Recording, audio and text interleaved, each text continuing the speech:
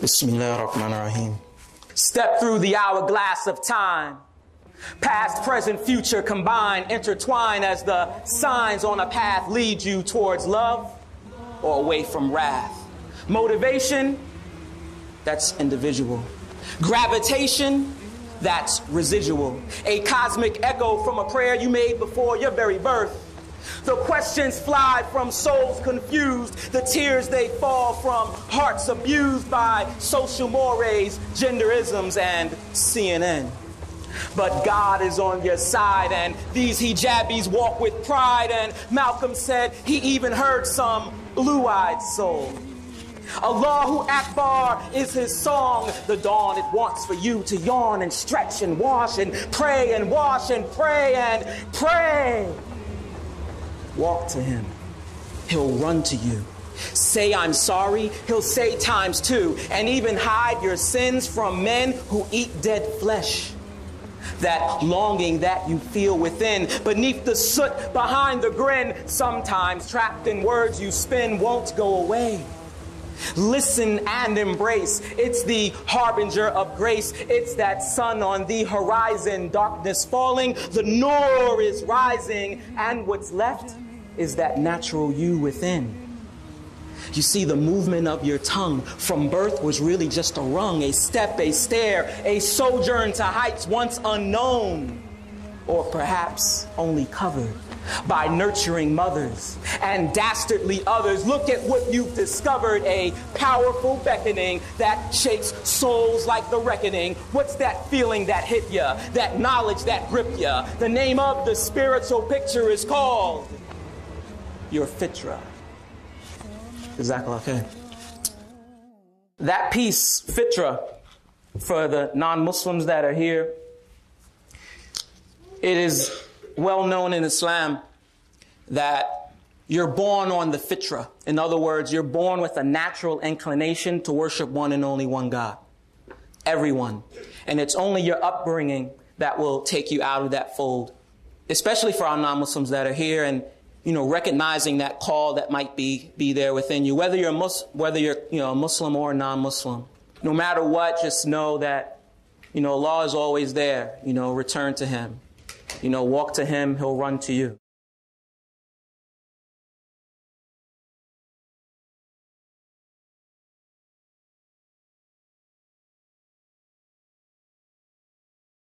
On October 11th, 1977, Muta Wasin Shabazz Beale, more commonly known as Napoleon, was born.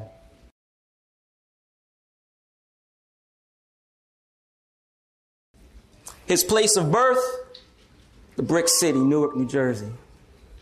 His mother, Akila, was Christian, and his father, Salik, was Muslim. When he was 3 years old, his parents were murdered, and his brother, Seiki, committed suicide. After this, he moved with his two brothers to his grandmother's home in Irvington, New Jersey. As Muta grew older, he started rapping. In 1994, he ran into his childhood friend, whose godbrother was the notorious rapper Tupac Amaru Shakur. His mother, Yasmin Fula, told Tupac about Beale. He was told of the death of Muta's parents and the story of his upbringing. This moved the well-known rapper, and Muta joined his rap group, the first incarnation, Dramacidal. In 1995, Tupac's now classic hip-hop album, Me Against the World, was released, with Muta making a guest appearance on the song Outlaw. Later in 1995, Muta with several other MCs formed the group Outlaw Immortals, which was later renamed the Outlawz. Tupac gave each member of the group an alias taken from what he called an enemy of America. He gave Muta the alias Napoleon, after French Emperor Napoleon. Okay, all right, we in college, all right, good. Napoleon continued to make guest appearances on several tracks, and was also the center of attention in Tupac's famous song, I Ain't Mad At Ya, which has now become an anthem, right? I ain't mad at you. Here, Tupac talked about how Napoleon became a strong Muslim who always tried to do good. So those of you who are familiar with that particular track, you now know who the Muslim was. You know, oh, you a Muslim now. No, you know. Yeah, I know that song. I know you do. You're not fooling me. So now you know who was the subject. In March 1997, Napoleon and most of the Outlawz signed with Death Row Records, despite Tupac's disapproval. And in 1999, the Outlawz released their debut LP, Still I Rise. Subsequent LPs followed, including what was to be Napoleon's solo debut album, Bonapartes, featuring John B. and Sticky Fingers. At this time, however, Napoleon decided to retire from music. Napoleon currently resides with his family and children in Los Angeles, California, running a barbershop and salon, Platinum Cuts. So if you're ever in LA, look up Platinum Cuts. So there's a plug for you, Napoleon. And is also working on setting up a mosque. This is a more important plug. Setting up a mosque for people who are interested in becoming Muslims. Alhamdulillah, that's a wonderful thing that our brother is doing. So at this point, it is my pleasure and my honor to have been asked to introduce our dear brother in Islam, Mutawasin Shabazz Beale, a.k.a. Napoleon.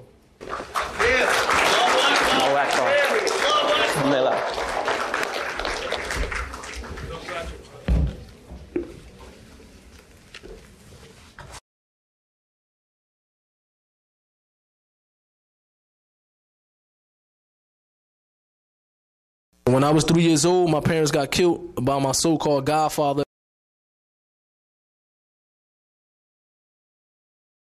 So I was in the house, I was 3 years old, I got shot in the foot. I had a 6-month-old brother and I had a 4-year-old brother in the house.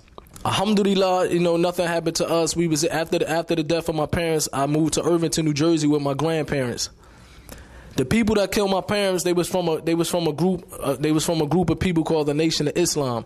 So at this time, when I moved to my grandmother, they was Christians. So I kind of, you know, of course, my mother and father, being that when they passed away, I was young. I had no influence and no teachings of Islam. So I was raised with my grandparents they was Christians. They was Christians. So eventually they started preaching Christianity and trying to force it upon us. So growing up in Irvington, New Jersey, in a household with it was a bunch of us in one household, me, a couple cousins and things like that. When we start getting up to age, we started hanging on the street like everybody else in the city. You know what I mean? When you get bored, you start hanging in the streets and things like that. But at a young age, I was trying to figure a way to get out of the hood. I was seeing people that, you know, growing up with, that they was turning into drug selling, stolen cars back in the day. This was happening around my way. But I always wanted to get away from this lifestyle and get out of there. So one of the things I started doing, I started writing. And one of the persons that inspired me, we had a family friend by the name of Queen Latifah.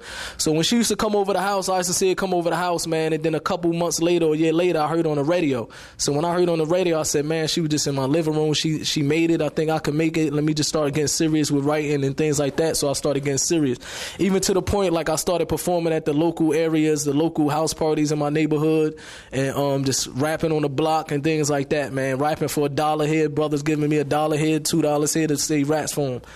But when I started getting serious, I had a childhood friend by the name of Gaddafi. This is the half brother of Tupac. And from a childhood friend, when we grew up, we lost contact with each other. So a couple years later, when I became a teenager, I ran into his mother out here in Newark, and I asked about Gaddafi. I said, "Where's Gaddafi?" You know, she told me that Gaddafi's living in Atlanta now, and he also does rap music. And I told her, I said, that's cool because I'm trying to do rap music. She said, as a matter of fact, Gaddafi got a brother named Tupac. Did you ever hear Tupac? I said, yeah. This is when Tupac first came out with he had the album Tupacalypse Now and Strictly for Something. You know, strictly for my, I can't say it, but so he came out with this. He came out strictly for my niggas. It's not a curse word, you know. Some people is really that. So, but he came out with these albums, so I heard of him. And, she told me that was his half brother, and they coming to New York real soon. As a matter of fact, I'm gonna give him the number so when they come, you can meet him. Like the brother said in the biography. So when Tupac came to New York, he already heard about the story. So I guess hearing about the story of my mother and father kind of softened his heart. Where he said, "I want to meet this kid" and things like that. So eventually, after that, Tupac got shot in New York, and then he got arrested. So when he got arrested in New York, I was still down in Atlanta. And we was still doing music with the rest of the group, and with me, Gaddafi, it was another member named Idi Amin, who's a cousin of Tupac. Alhamdulillah, Idi Amin he took Shahada now, alhamdulillah, and Castro, who was Tupac's cousin. So we was doing music down there, waiting till Tupac come home. When Pac got released from jail, he signed a record deal with Death Row Records. I'm sure people heard of Death Row Records. So he said, when I come home, we're going to move to Los Angeles. And we signed a deal with Death Row Records. At this time, Death Row Records was one of the most powerful record labels within rap music in the world at that time. You know what I mean? It was selling the most records out of anything. So it was a big move for him, for the dunya.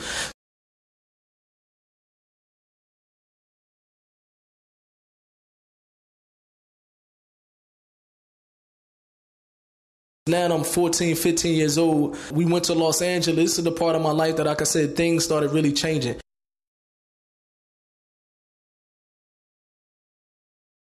And like I said, I had no mother and father. I had no curfew. I had nobody to pull my coat. And I'm in Los Angeles, and it's around millionaires. I'm from the block one day, nothing but millionaires and cars and millionaires and mansions and things like that, and drugs and alcohol, all type of things that you can imagine. It was just like freedom. You know what I mean? We thought we was on top of the world. So when we went to Death Row Records, I really kind of spun out of control. I started getting real heavy into alcohol and things like that, man. Every night partying, we started getting to that level. And you know, we started doing more music. I did more music with Tupac. He came out with an album called All Eyes on Me, and from that album, I performed some songs on it where he sold 10 million records. That was good for him in his dunya. I'm not saying it to brag. I'm just breaking it down because the brother told me to break it down from A to Z. So when he came out with that record label, with that record, it was a successful record for him at that time. And eventually, like they say, man, everything that's good got to come to an end eventually. You know what I mean? So Tupac got released from jail in 95, and then 1996, he was in Vegas one day, and that's when he got assassinated. He got murdered. Being that the people that we was affiliated with, some of the people that we was around, they was affiliated with certain gangs. You know what I mean? We was affiliated with people from this gang and the people from another side of the gang. They murdered Tupac. They assassinated Tupac in Las Vegas. At that part of my life, things changed because, like I said, Pac was like a father figure to me. He really was like a brother figure. He was one of the dudes that I really can say that when he was living, he was trying to keep us under control. He was trying to do good deeds. But as a Muslim, man, if your deeds not according to the Quran and the Sunnah, then it will be rejected if it's not according to the religion of Islam. But at that point in my life, I didn't know nothing about the religion of Islam. I just knew that the people around me, Pac, he was a real good brother. He took me out of the hood. He took care of my family, and now that he's gone, I started thinking. I was about 16 years old, 17 years old, and I said, I don't want to go back to Jersey. So now it's time for me to be a man all the way out here in California on my own and try to make it. But it shocked me because I said, look here, Pac died. Just so a couple days ago, we were just around each other. A couple days ago, I remember sitting with Tupac, and I remember he used to do a lot of music. And a lot of his music, he used to talk about death. Like people that used to listen to music, and there might be some non-Muslims and Muslims in here, or there'll be a lot that still listen to his music, but he talked about death a lot. And I remember right before he passed away, we was in his house. He felt good because he just purchased a house on the beach and everything, and he's sitting in his house. He said, now that I have all this, I don't want to die. He said, I know all the time I had this thing in me where I wanted to die. All my music, I talk about death. He said, to be honest, now I don't want to die. A couple weeks later, a week or two later, that's when he got assassinated in Las Vegas. So just remembering that, and I remember his saying, I said, man, I remember he saying that he don't want to die. And now that he passed away and he had no control over it, he had no control over his life, I started getting curious, and I started saying, you know what, I need to find out, because I know we going to drop dead. I seen people growing up in Irvington and Newark that I was with one day and they dead the next day. I said, I need to find out where we going to go when we drop dead. Because even though I never was a dummy, man, I never had a religion, but I believed that in a higher power back then. And I believe that you can't just live a life and just drop dead and that's over.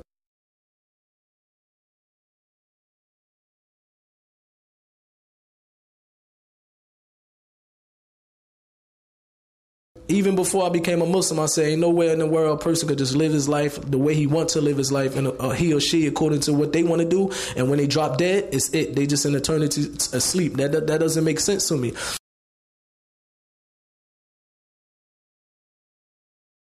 So I started trying to research, and I started praying to God, and I started, asking God, if you a God, if there's a God out there, just guide me to the truth. I just want to know what's the truth. So coming back after Pop passed away, a couple months later after that, Gaddafi, he's the brother. Right before Pop passed away, as a matter of fact, my grandmother who raised me passed away like 3 months before him. Then Gaddafi, he's the guy who introduced me to Tupac. He got murdered by my cousin. It was an accident about 2 months after Tupac died. And then a couple months after that, I had a brother who committed suicide. So it was like back-to-back deaths. So that really, really opened my heart, man. And I said, man, I need to get it together, man, because people dropping dead left and right around me. And it's funny because one day I was in a recording studio, and I was intoxicated. And I'm telling this to the kids. I'm breaking this down to the kids because I just want to be straight up with y'all. I'm not saying it's like this is the thing to do, that go ahead and get intoxicated. Maybe one day you'll be able to get, when you 13, 14, 18, 19, 20, you can stop drinking and go to Hajj. Because sometimes a lot of us that come from Muslim families, this is what we think. Man, we can have a lot of fun, man. And some coaches, they think Hajj is for old people. Man, I can get drunk now, and when I'm 50, I'll go to Hajj, and that's it. But we don't never know when the angel of death going to snatch our soul. So we don't even want to play with that. You know what I mean? Because you don't want to drop dead the day that you try to experience with some drugs or something like that. You don't even know if you're going to drop dead that day. So I'm trying to tell the kids, don't even play with it. Especially all the kids, man, but especially the Muslim kids. So I was in the studio, and I got in a fist fight with my little brother. And it happened to be a Muslim in the studio who broke the fight up. He was in the parking lot of the studio, he broke the fight up. And I remember just having so much anger in me. Like growing up, I had so much anger, but I was like every day, man, I'll just get intoxicated. Wake up the next morning, probably did something that I'm ashamed of, so I run and get drunk again, man. Like, man, I was living a life that I didn't even want to be sober no more. Like I wanted to stay numb as best to my ability. I said I have to stay numb every day. So the brother who broke the fight up, he talking to me, he said, "What's your name?" I said, "Muta, I'm from Jersey." He knew there was a lot of Muslims in Jersey. He said, "Are you Muslim?" I said, "Yeah, I'm Muslim. I don't know nothing about Islam. All I knew was about the nation of Islam." And I said, "I can never be a Muslim because Muslims killed my parents." So when he started talking to me, he said, "I'm going to invite you over to the masjid. You come to the masjid." And when I came to the masjid, I seen different people there. I seen the brotherhood that I never seen before. Of course, in the music industry, we all claim that we have brotherhood, but once the money start kicking in, the brotherhood breaks up real easy. So when I seen the brotherhood of the Muslims, I was surprised. And I said, you know what? I want to go home and I want to study Islam more. I'm going to go get the Malcolm X video, and this time I'm going to watch it sober. This time I said, I'm going to watch it sober, man.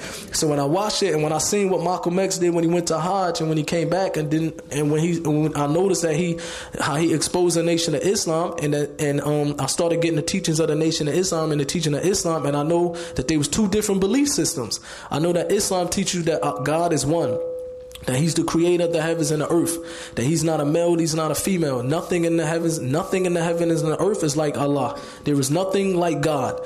And Islam, the Nation of Islam was teaching that God is a black man. He walked in Chicago one day, he had a suit on with a bow tie and things like that. It just didn't make sense to me. So I started saying, you know what, I really want to get deep into this. I cannot go say the heck with a whole religion because of what some people did. So the more I started learning about Islam, and the more I started noticing that it was two different religions, that Islam was the true Islam. It doesn't preach racism. It doesn't preach worshiping a man. It's telling you to pray to God alone who created the heavens and the earth. And it's telling you that he created Adam first, and from Adam he created his wife Eve, and from them two he created countless of generations and numerous of people on the face of the earth. So I said, man, this is just natural. It makes sense. This just makes sense so natural that even though I didn't know too much about it, I said, man, the God that I want to pray to is a verse in Ayatul Kursi, where Allah said that he's the creator of the heavens and the earth, and that he rose over his throne and he created the heavens and the earth, and he feels no fatigue in protecting it. And I remember my grandmother, and being that I was a Christian in the religion, I'm not here to shoot shots at nobody's religion, but the truth is the truth. And I remember in the religion, my grandmother to say, well, God made the heavens in 6 days, and he took a rest on the 7th day. So even growing up, I said, man, God get tired. It just really didn't make sense to me. So when I read about Islam, when Allah said that he feels no fatigue, that he doesn't get tired, I said, this is the Lord that I want to pray to. A God that when I'm up, I don't want him to be asleep when I'm praying to him. He doesn't get tired. So I started trying to get more into Islam and started reading more about it. And I said, as a matter of fact, I watched the Malcolm X video, and I said, I want to go to Hajj. When I seen Malcolm X, I said, Alhamdulillah, I want to go to Hajj. I didn't really know too much about Hajj. I just got up some money and I went to Hajj. And when I was walking down Hajj, I seen two brothers. One of the brothers right here, not to put him on the spot. I knew this brother since I was a kid. I didn't know he was Muslim. I'm walking down the street in Medina University. Brother, his name Abdul Ali, but we know him as Wap. You know what I mean? So when I see him walking down the street, I'm looking at him, and he looking at me, and he said, "Where you from?" I said, "Irvington." He said, "Man, you in the middle of Saudi Arabia. What you mean, Irvington? Nobody know what Irvington is."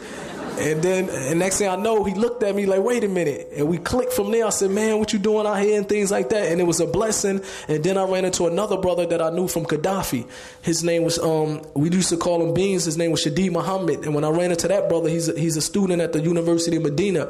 It was a blessing because when I ran into these brothers, I didn't know too much the rights of Hajj. They started teaching me the rights of Hajj. They started telling me to do this and do that, man. Literally, it was a blessing because the brothers I was with, they didn't teach me nothing about Hajj. And the books that I was reading, it wasn't authentic. It wasn't authenticity. You know what I mean? It wasn't the truth about how you perform Hajj. So it was a nikmah from Allah that I ran into these brothers. I got excited. I started calling Jersey, putting all my brothers on the phone, like, "Look who's out here in Medina, Saudi Arabia," and we were soup, you know. So after that, I came back to America, man, and when I tell the people I came back, man, it's a real talk, man, that I felt so good that nothing on the face of the earth never made me feel the way I felt.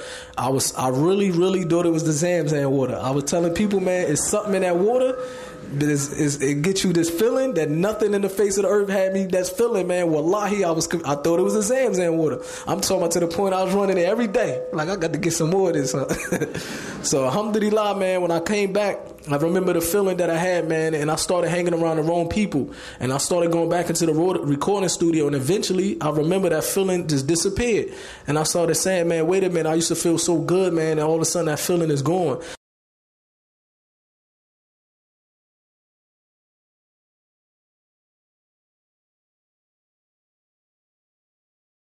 Because even when the Prophet ﷺ said that a man is on a religion of his friend, the man is on a religion of his companions. And I noticed that time that I was around Muslims, that there was Muslims that had me back in the recording studio, and eventually I started feeling right back the way I was back in the day, man.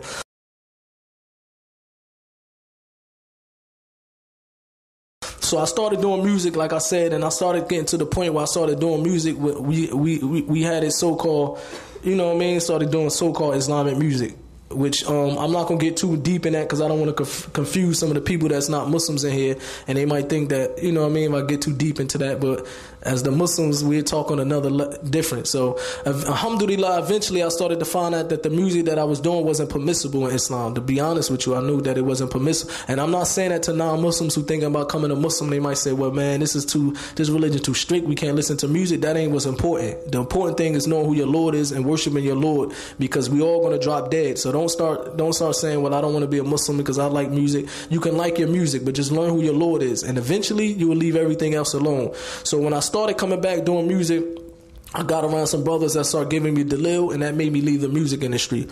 But one of the things that happened, man, when I talked to the people I went to, and to be honest, I like to be straight up with the people. Before I was a Muslim, I was cashing checks, and this is no lie, and I'm not saying it to brag because this was haram money anyway.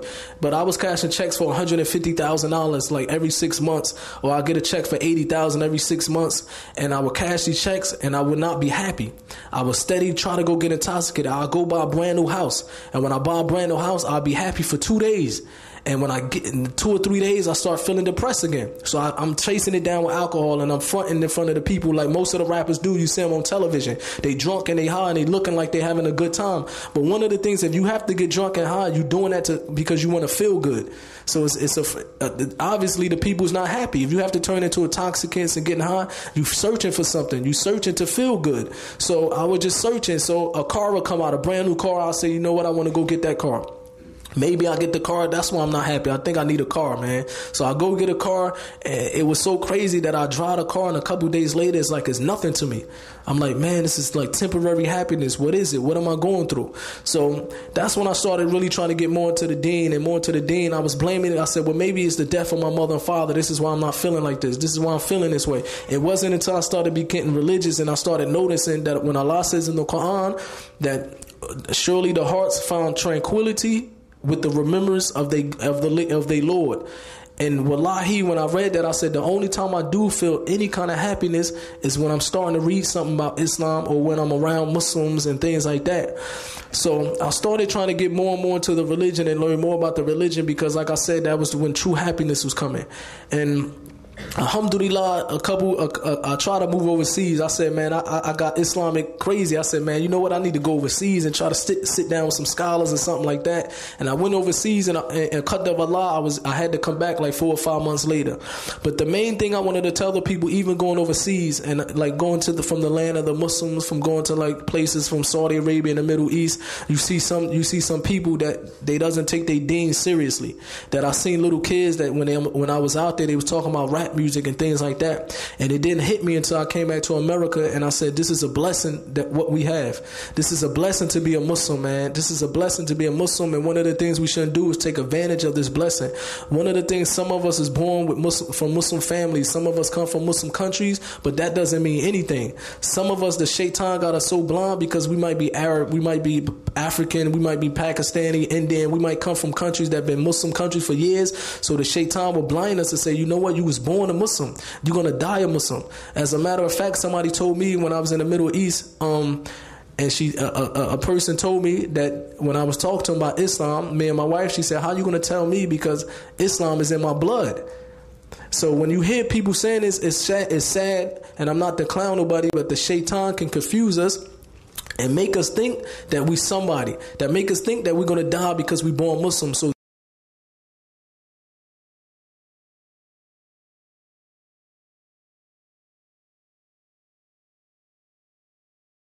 every single one of us going to drop dead one day. Every single one of us. Every single one of us got a grave waiting for him.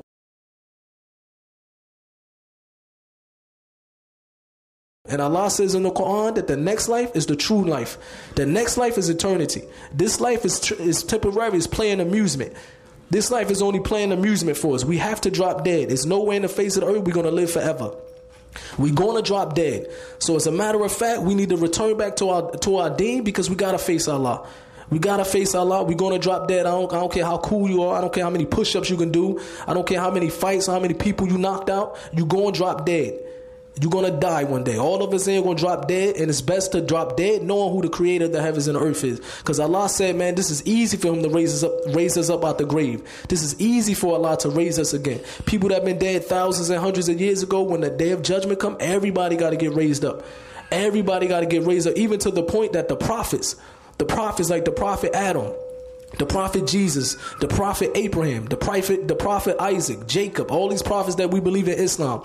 And there's many more prophets that on the day of judgment, they're going to be saying, myself. They're going to be afraid, and these are prophets. They're going to be concerned with themselves on that day. And look at us, man. We taking life like we just know that we're going to live forever. We Muslims, we don't even care about the sunnah, man. Some of us think the sunnah is obligatory. Man, the sunnah is obligatory. You know, even though some of the sunnah is, you know what I mean, the sunnah salat is, but when the Prophet ﷺ, when he command us, like do this, then it's not obligatory. So some of us need to return back to the Quran and the sunnah properly according to what the Sahabas was upon. Because there's a verse in the Quran where Allah said, those who oppose the messenger, this is translated. The translated meaning to be those who oppose the messenger and follow a way other than the way of the believers. Allah said, I will leave them what they upon, and I will land them in the hellfire. Ibn Abbas, radiallahu anhu, he was the cousin of the Prophet ﷺ, and he was also one of the well-known companions who knew the Quran, tasfir the Quran very well. He said that Allah said in that verse, the believers was us, the Sahabas, the companions of the Prophet. Allah says in the Quran, those who follow a way other than the way of Sahabas, the believers, we're going to leave you what you're upon and land you in the fire. How many of us are trying to follow the way of the believers? How many of us know who Umar ibn Khattab is? Abu Bakr, Ali ibn Abi Talib, Abdul Rahman ibn Auf. How many of us know who the Sahabiyats is? Because these are the people we should be trying to be like. If you ask some of the Muslims, name 5 or 30, 40, 50 rappers, man, they name every rapper, their birthday, Jay-Z, 50 Cent, they know everybody. They don't even know the companions. This is disgusting, man. We're supposed to be Muslims, and we look up to the people that's calling us to the hellfire. That these people don't have nothing for us in this life or the next life.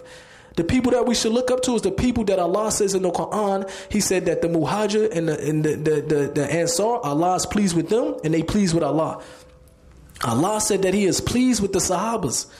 We want. I don't know if Allah said that He's pleased with the Outlawz, or He pleased with Napoleon, or He pleased with these rappers. Allah said that He's pleased with the Sahabas. If we want to take some role models, why wouldn't we look up to the people that Allah said He's pleased with? Allah said that the Quran is here to the day of judgment. The Quran ain't going to change. Allah said I'm not going to be pleased with the Sahabas until Jay-Z and them come out, and then the Muslims can follow Jay-Z. This is disgusting, man. We need to return back to our deen, because this is real talk. Like I said, man, everybody in here, Muslim or non-Muslim, you're going to drop dead. We all got to die, and then we're going to know what's the true religion. Then we're going to know what's the true religion. We're going to get raised up in front of our Lord, because there's only one religion that's truth. There's only one true religion that's the haqq. And there's only one way to follow that deen. There's only one way, and that religion is Islam. When Allah gave us the religion of Islam, He revealed it, and this is the final message to mankind. So we shouldn't play this lightly. We should be happy that we Muslim, because Allah says in the Quran, well, Allah don't need us. We walking around like Allah need us, man. Allah don't need us. We need Allah. We walking around because your name Muhammad, you think you get into Jannah? Because your name is Umar, you think that get you in Jannah? That ain't enough, bro. Because you come from parents that's Hafiz. My parents is a Hafiz of the Quran. You think that mean I'm a Hafiz of the Quran? That doesn't really mean nothing. Alhamdulillah. But the Prophet ﷺ said it would be some people that recite the Quran and it won't even go past their throats, because we don't even try to know the meaning of the Quran. We don't even sit to read the Quran. We ration. The Prophet ﷺ said there'd be a time where people will be learning. They will be learning for this dunya. They'll be learning to go around and say, I know this much about the Quran. I know this much about the Hadith, but we will not be implementing that.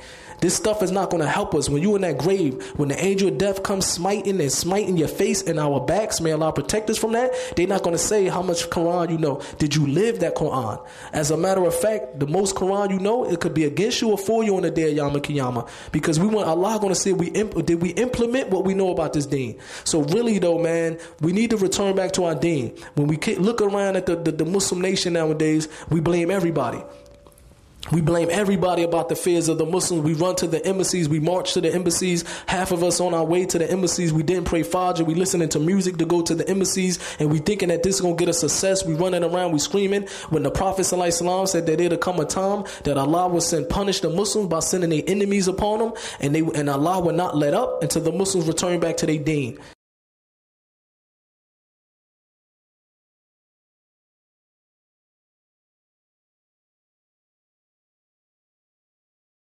The Prophet ﷺ said the only thing that's going to free us from the humiliation that we in is if you return back to your deen.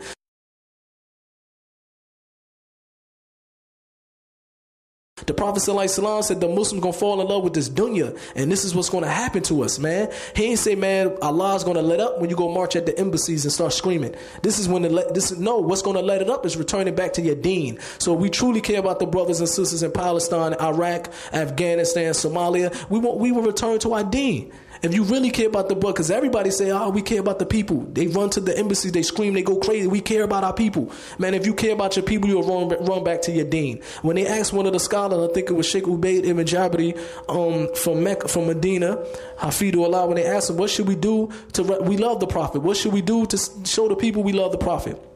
Every Muslim in here, we love the Messenger of Allah. We love Muhammad sallallahu alaihi wasallam. He said, but what you can do to show the people you love them when they look at you and they see that the Prophet that died 1400 years ago, his religion is on your clothes, his religion is in your character, his religion in everything you do. This is how you represent the Prophet. Not running around screaming at embassies. That doesn't represent no one but barbarianism.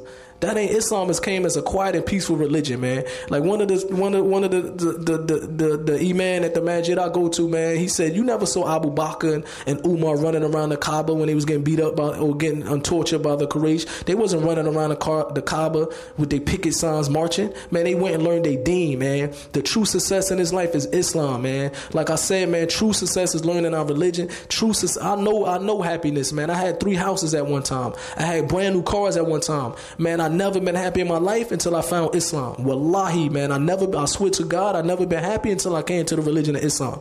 And they told myself, where was this religion all them years when I was searching for happiness? None of that stuff make you happy. None of this dunya is going to last. Running around trying to sell drugs and make some quick money, all this stuff's going to come to an end. The best and true success is learning who your Lord is, knowing why you created, knowing who created you. So as the Muslims and the non-Muslims, even if it's non-Muslims in here, I tell you and advise you because that you should go learn about Islam. It's not going to hurt you to go learn about Islam properly instead of believing everything we see on the media. It's not going to kill you. The Quran is not going to blow up in your hand when you open the Quran. We should take the arrogance and pride out of our heart, really though, because you're going to drop dead, and it's going to be a time if you don't learn or accept this deen, it's going to be a time that you're going to wish that you had time to learn about Islam, and that's a promise. And this is not my words. This is the words of the creator of the heavens and earth. This is the words of the ones who created the trees, who created the mountains, who created everything on the heavens and the earth. These are his words. The one who created us all, man. So as non-Muslims, it's not going to hurt to try to find out about Islam. Learn about the Islam. Learn about the deen. Learn about your religion. Learn about the one who created you. Because Islam is the only true success in this life, man. Only true happiness is not falling in love with this dunya, making $1 million. Alhamdulillah, if you get that, that's good. Because Islam doesn't tell you have to be broke and just sit at the masjid and stuff like that. If you get your money, you get your money. If you do it according to what Allah tell you, then there's nothing wrong with that. But I'm trying to tell you, money going to run away eventually. This world, women gonna run away eventually. Everything gotta vanish. On the day of judgment, we're gonna be raised up and we're gonna be alone. No one can help us. You can't run to your mommy. You can't run to your friends. You can't run to the Hennessy bottle. It's not gonna be there. You can't run to the weed. It's not gonna be there. You got to face your Lord, and it's no coming back. You can't say, now that I know the truth, let me go back. I promise I'll be a Muslim. It's too late for that. The hellfire is forever. Paradise is forever. That's why in this life, everything is temporary. We might be happy for a couple days, then one day we sad. No one's happy on this earth forever. No one's sad on this earth forever. The best true happiness is going to be in the next life. Jannah, paradise. And we want true happiness. We want true happiness. When God kicked our father Adam out of heaven, he told him that he's going to send his messengers. If we follow his messengers and prophet, then it's a way for us to get back into heaven. So this is why we on this earth. We on this earth as a test. So the main thing is, man, please learn our deen according to the Quran and the Sunnah. And for the non-Muslims, just know that you're going to drop dead. Just know that you're going to drop dead. So it's not going to hurt you to go and try to find out what Islam is about. It's not going to hurt you, man. It's not going to hurt you, man. If you go find out what Islam is about, and if it's the truth, you follow the truth. You follow the truth. We don't follow a religion according to our desires. We shouldn't do that. We shouldn't follow a religion because it tells us that somebody died for our sins, so we can do everything we want to do. Everything we want to do. We shouldn't do that, man, because even Jesus said in the Bible that the Father cannot bear the burden of the Son, and the Son cannot bear the burden of the Father. In Islam, we pray to the God who Jesus prayed to. We pray to the one who created Jesus.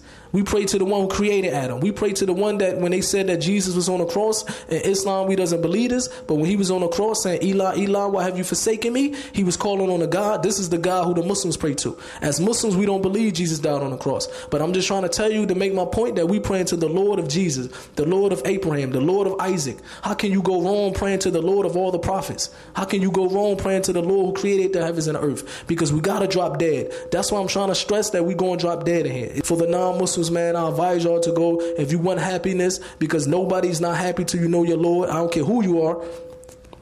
I don't care who you are. I don't care how much money you have. I don't care how many houses you have. It's a front. I swear to God, I know it's a front. As a matter of fact, it's a front. Nobody can say they're happy if they don't know who their Lord is. So I advise the people that's non-Muslim, it's not going to hurt to go learn about Islam. It is truly a religion of peace.